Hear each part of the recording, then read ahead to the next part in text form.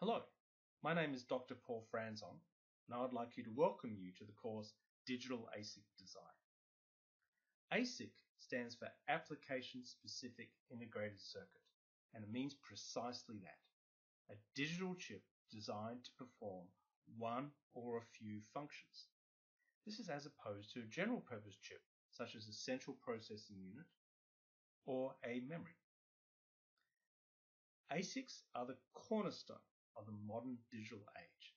It's because of ASIC technology and, of course, the underlying silicon technology that we have the high capacity internet that we use on an everyday basis, and we have the highly versatile devices that sit in our pocket or rest on our hand that last for hours on a single battery charge.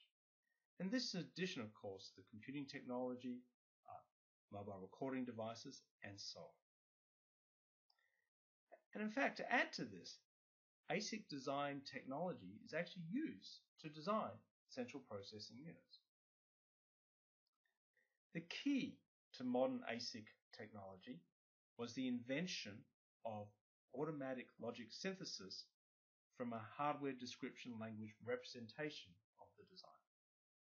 And in fact, the main objective of this course is to teach you how to represent a design in the Verilog hardware description language and to use the CAD tools, the computer-aided design tools, to produce a working design that could go to silicon from that. ASIC design is also an area of high employment because each new generation devices, as enabled by a new generation of fabrication technology, comes out on a very regular basis.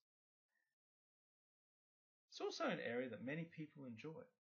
The idea of painting your own design on a blank silicon canvas using this technology is very appealing to many, as opposed to knowing that the fruits of your labor are appearing in devices that billions of people use around the world. I hope that you enjoy this course, and I look forward to teaching what I know about digital ASIC design.